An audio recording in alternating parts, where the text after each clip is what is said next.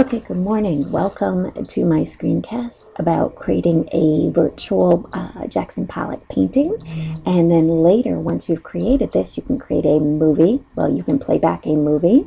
And then if you're using this with students anywhere from kindergarten all the way up, they can get that experience of creating that Jackson Pollock. But for the older students, not only can they create it, you can go back and teach them how to use Screencast-O-Matic, which I will work with you should you want to create a movie and then voice over their painting so that they can explain why and how they did what they did.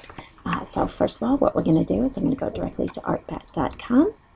And then I'll click directly on Artpad, and if you see the default, it chooses a brush, but since we're talking about Jackson Pollock, we're going to actually choose buckets because it's more of a splatter painting. I'm going to choose my color. I'm going to start with purple, and I'm just going to lightly mouse click all over the place. The harder the throw, usually the bigger the splash, but this just allows you to get some paint on the canvas in a Jackson Pollock kind of fashion.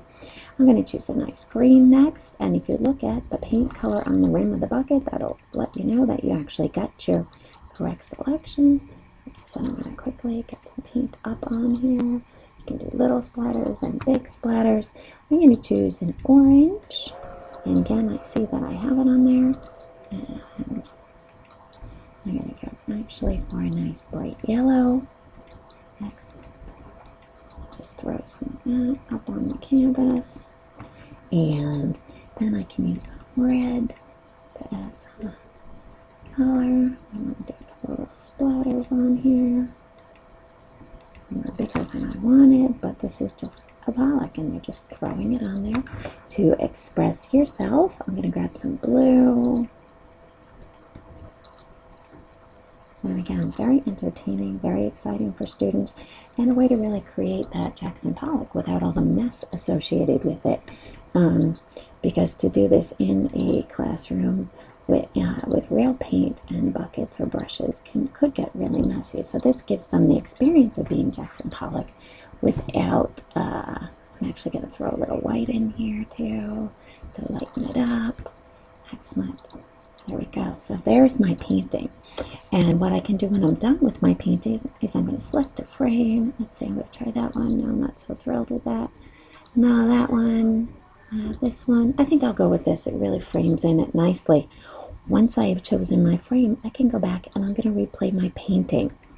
And if you look, and it will demonstrate exactly what I did with my bucket of paint and my color choices, creating a movie. Like I said, for your younger students, this is where you could stop.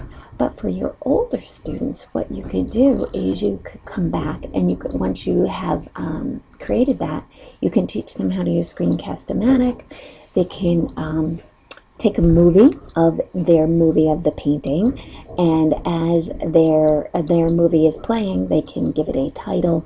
They can explain their thought process behind the colors that they chose, and they can demonstrate really their understanding of the Jackson Pollock or the abstract impressionist painting by using descriptive words in addition to the paint on canvas.